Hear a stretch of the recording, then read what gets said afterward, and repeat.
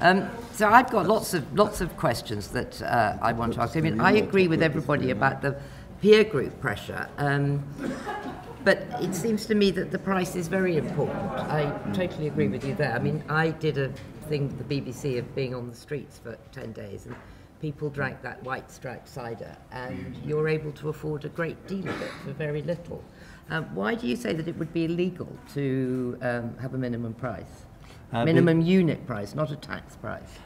Because the courts have decreed that it would be for 30 years. There was a court case back in 1978 on minimum unit price for alcohol in the Netherlands, and the European Court of Justice said that was illegal interference in the market. There have been other court cases, and they're not quite exactly the same because there's slight difference in terms of the legislation. But for tobacco, they've not been able to bring in France, Austria, Ireland were banned from bringing in minimum pricing on tobacco. So the principle is set. Now, in theory, yes, it could be possible if a public health exemption could be shown to override the trade rules, but it is seen a prima facie barrier to trade because it stops a low-cost producer in one part of the world competing because of the minimum price. And what the court has said is that if countries wish to introduce price controls or price mechanisms, they should do so through taxation. So there is a mechanism available to governments, which is taxation. And indeed, many advocates, or some advocates who have written on this, advocates supporting minimum price, have said that they do not see how a case can be built that minimum price can do something that taxation cannot. And therefore, I think talking about minimum pricing means that we're getting distracted from the jurisprudence. You obviously don't agree. Well, I think Campbell's quite right that there are legal challenges in the way. I would disagree with him when he says that we are missing a trick by looking at that alone, because we're not looking at that alone. We're looking at a range of measures that could reduce harm, but price is certainly one of them, and the minimum unit price is much the fairest because it targets heavy drinkers and it targets those that gravitate to the cheapest drink. And I don't think we should be put off by Brussels. We have a government, if it wished to be strong against Brussels, could. The Scottish government's advice is that it would be legal in Scotland. There are nuances of difference between Scotland and England in the legal base that may make it more difficult in England, but let's not be put off by the bureaucrats of Brussels. Let's go for what we think is the best solution for our patients and our public. Sorry, I must correct one thing. There's no difference between Scotland and England in terms of law on this basis. Can I come back on that? There is, because Scotland does not have independent powers to raise tax. Indeed, and that is no excuse within the European Treaty or the World Trade Organization. Countries cannot hide behind their internal tax mechanisms to avoid their international obligations. It changes the difference as to whether it is action taken in a member state is proportionate or not. But this will be seen as a UK action, not a Scottish action in Europe. It's not proportionate if you can raise your own tax, but it may be proportionate if you don't have tax-raising abilities. Well, I personally think there should be a unit price, but I wanted to pick up with you the whole thing about the peer pressure. I mean, I think that one area where it has worked, for instance, it's, you can go back, quite a long way, where it was quite fashionable and funny to drink drive. It was seen as an okay thing. It's now seen as an incredibly bad thing. So, but that's worked within a peer group and not right across society. The trouble is, it seems to me that the people who drink the most live in a culture where it's fun and fashionable to drink the most, and to end up with your skirt round your neck, drunk in the gutter, is seen as somehow a cool thing to be doing.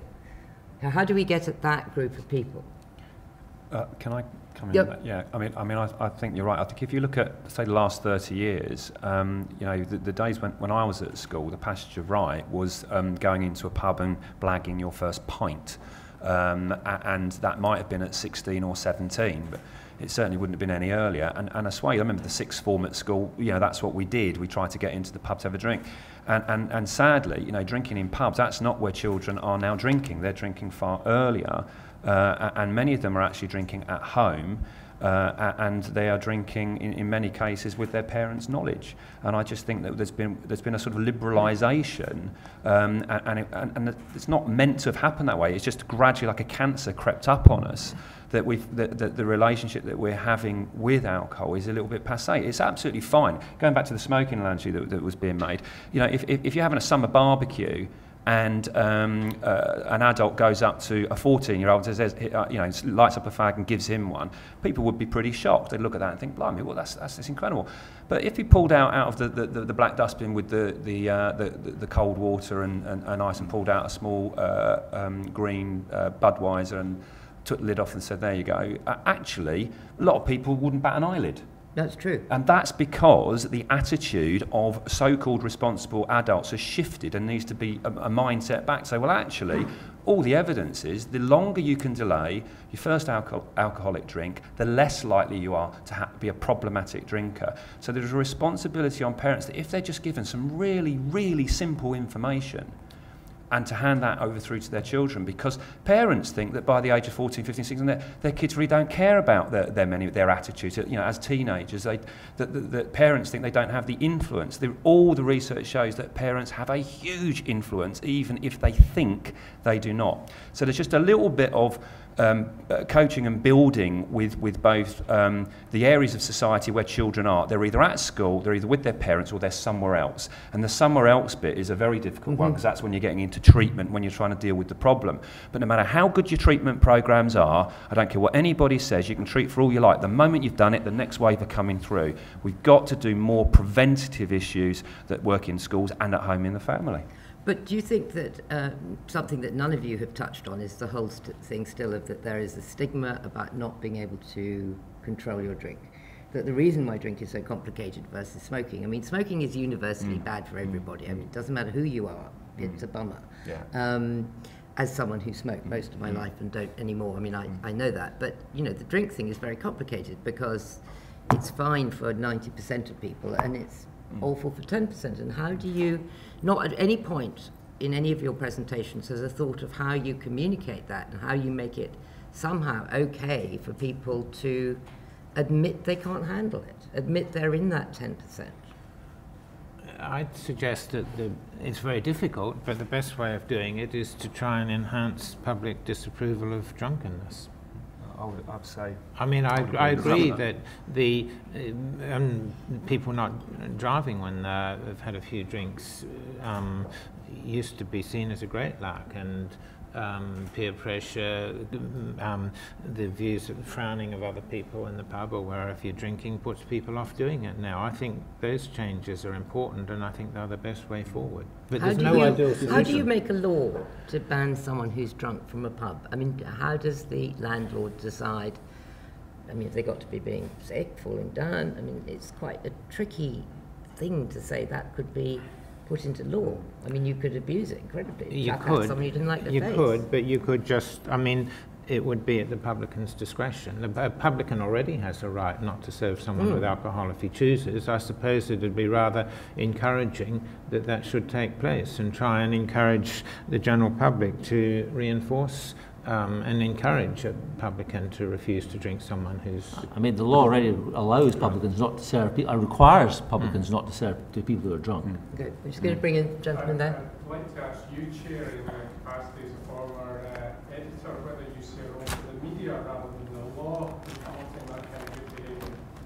Oh, I think there's a huge role for it, but I also think that, you know, that there's a lot of glamour that still surrounds the drink industry in the way that it's certainly advertised in the cinema, say, okay, it's not necessarily on you know, TV, but it's the way that it is projected is that it is a wonderful thing. Therefore, if you are not someone who gets that wonderful thing, it's very difficult. If I go looking for images of people with their skirt above their head, I mostly find it showcased in tabloid newspapers. Yeah, I agree.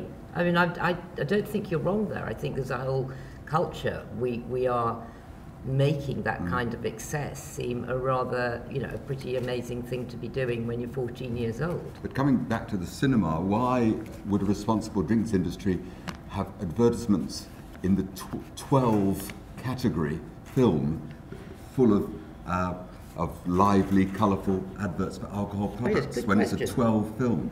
It happens all the time. I counted 3 on one occasion. Well, Is that a responsible drinks industry that self-regulates? There are rules around the promotion of alcohol which are based on the audience participation and audience demographics, and that's what the industry adheres to and polices. Hang on a minute, but Ian's point is that these are films that are Yeah, but the 12 people, 12 is about people not under age of 12 not seeing it. It's not about who is going to see it. So there will be plenty of adult people who are going to see that film, and the majority of people who are seeing it will be adult audiences. But going on with the whole way this drink is advertised, it is always advertised as an ultimately cool, sophisticated product, much how we used to have Marlboro Man and the way that cigarettes were advertised. Well, for the majority of people, that it is a pleasurable experience and it's a sociable experience. And one of the things that's recently come out in some recent research is actually it's less about the advertising, but actually the portrayal of alcohol in soap operas and on television programs, where it is the excesses that tend to be shown, and that's reinforcing this concern that we all have, which is somehow that inappropriate and excessive drinking is somehow today's norm. If the this is the kind of question for everybody. I mean, if the price to the national health keeps on rising at the pretty staggering rate that it's rising now, because of not so much that more people are drinking, but that fewer people are drinking more, doesn't that also start to make a demand for some kind of legal challenge to this? I mean, that we're spending so many billions on children coming through the NHS now. Well, I mean, certainly, when some of the products that are available now in their alcoholic content are very, very high, very sweet, very sickly. They weren't available many, many years ago. Nor alcopops. No, that's what I'm talking. That's what I'm saying. So I think that there is that. I mean, and I think that's why. I mean, I'm really frightened about sometimes the university culture with a 20-year-old just gone through his first year and seeing, you know, the photographs of the games that, you know, they play games now around alcohol, and that's, you know, I just think that's just incredible. I just, you know, it's just a total body abuse, and it's seen as a laugh and a bit of fun. But you know, when you're on, you know, they're off on holiday doing that, and someone slips off the side of a cliff, or someone drowns in a pool, and all the rest of it, suddenly you'll get a media exposing what we're going to do. But we still do not want to sort of look at some of the programs which are there staring us in the face to try and at least combat some of that. I mean, let's be clear here. You know, a lot of young people go through that and come out the other side perfectly fine. And I'm sure we've all done something really stupid when we've had one too many, and you're fine. But what we're trying to say is that there are segments of society who have a propensity for risky behaviour. They'll go a little bit further than everybody else. We have the ability to be able to find out who some of those people might be and to deal with it. But I agree with you, Rosie. I think when you start to see now, when you go back to the 1920s after mass production of cigarettes, and suddenly you saw this massive swathe of lung cancers that never existed in Victorian times coming through, and the surgeons say, come and have a look at this to the students because you won't see this is really rare, and suddenly it's everywhere. You're seeing that now with liver disease in an age group that we've never seen before. Yep. Now that's taken a few decades to filter its way through, but watch it filter through a bit more because of the ones who are drinking now. So I do think it's a wake-up call, but what I would caveat with it is alcohol is a wonderful part of our social lives and fabric and culture. So we have a responsibility to do it properly. Yeah, we just have to get we have to get re-normed. Well, Yes, because the social norm about it has gone way off the spectrum. You're absolutely right.